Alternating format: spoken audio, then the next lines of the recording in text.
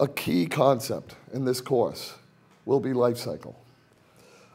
So these are the different life cycle stages: material extraction, material processing, manufacturing, use, and we'll call it waste management.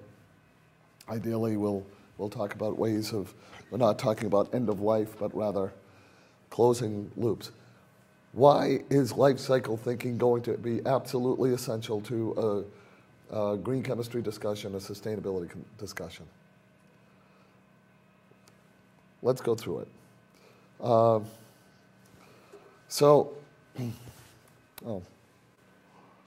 When we look at the origins of our feedstocks, it would be very possible to produce a product that is non-toxic, effective, performs great. You know, a little kid could chew on it, no problem. But yet, do it in a way that results in dramatic ecological damage. But you might say that that's a rarity, right? No, that's pretty much the rule of the road. What did we say about the amount of waste generated per pound of product for manufacturing generally? Yeah. So we're talking about 90% of all of the material that goes into manufacturing winds up immediately as waste.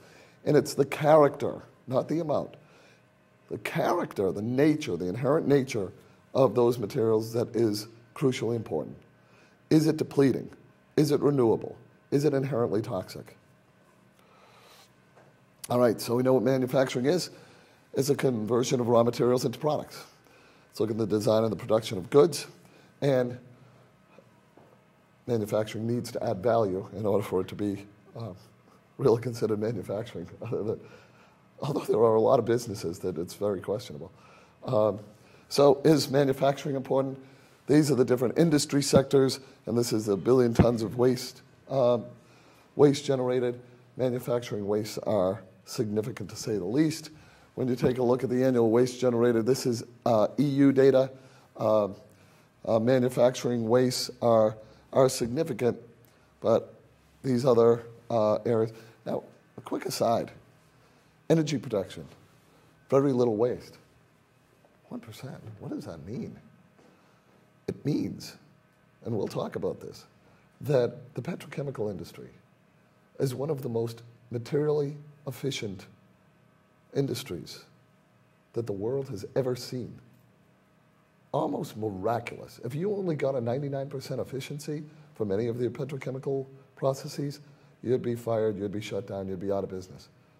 The degree to which they are so excellent at efficiency, you can say, oh, well, good, then that's perfect. That's why we talk about life cycle, because it's not all about efficiency. It's not all about one life cycle stage.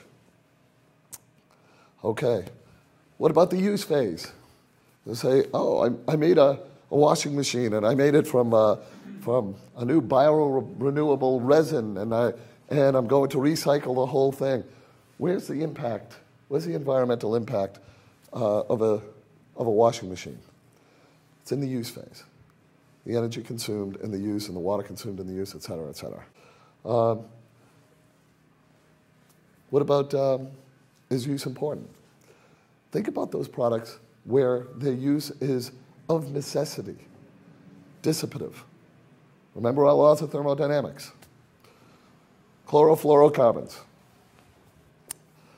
whether it's in sprays or whatever it is, propellants, these will wind up in the ozone layer. Solvents, a wide range of solvents, are amongst the highest emissions, air emission chemicals known. Coolants, pesticides, and fertilizers necessarily have to be distributed in the environment to function. It's why they wind up in our groundwater. It's why they wind up in our drinking water. Okay, is end of life important? Yeah, it kind of speaks for itself, I guess. Yeah, that's the base camp at the Himalayas. Anybody want to go for a trek? All right. Okay, so we need to have life cycle thinking. This is not a life cycle analysis class.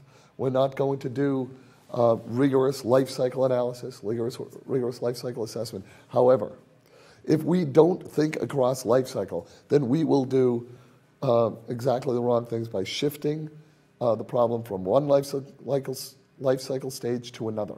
And you are going to find that that is so often the essence of greenwashing.